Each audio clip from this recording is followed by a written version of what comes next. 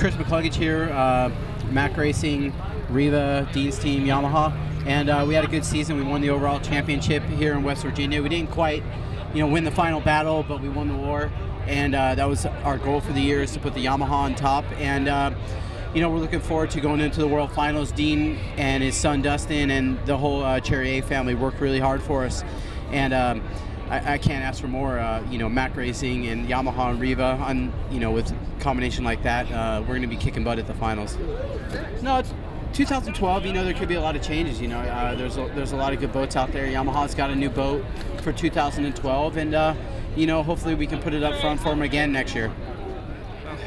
Chris McCluggage here in Charleston, West Virginia, and I'm going to have a couple beers and I'm out.